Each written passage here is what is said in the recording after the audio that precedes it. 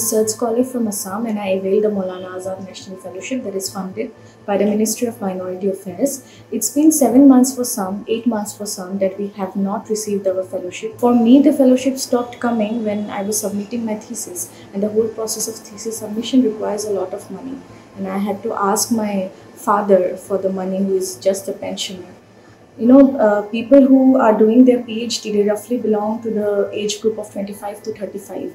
And we dare to do PhD because there are schemes like this that funds our research, where we cannot ask money from our parents. So when there is a sudden abrupt stop in the incoming of fellowship, it gets really difficult for us. We are suffering a lot because of this non-availability or because of this delay in the fellowship.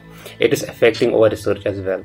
We simply want to convey this to the ministry that our research is really at stake. If we don't get this fellowship on time, it is impacting us in various dimensions. We are not able to accommodate ourselves properly because we have rent to pay.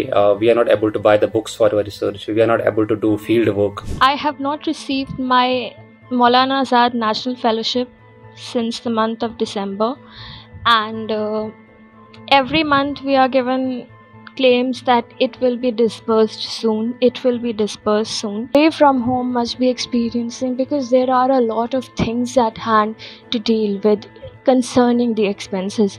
Like, if especially you are a candidate who has to undertake field visits in respect to your research, then you have to visit places and you have to spend a lot of amount of money. We are not receiving our fellowship in time, and because of this financial constraints, we cannot prosecute our research work properly. We cannot find any proper solution, and our pecuniary conditions are not that much well to continue our research work in such a high-price market.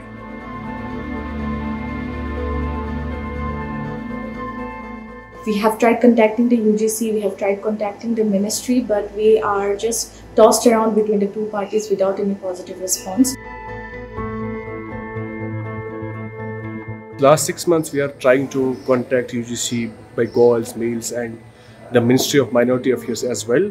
Even the candidates went to the both offices, but instead of disbursing our fellowship, they are not doing it since last 6 months. So we are completely frustrated as we are not able to do our research properly. Some people have to go for the data collection, some have to do the other stuff as well. So we are completely frustrated, and somebody are about to leave their PhD just because they are not getting fellowship. So I request all the authorities kindly look into the matter and disburse our fellowship as soon as you can.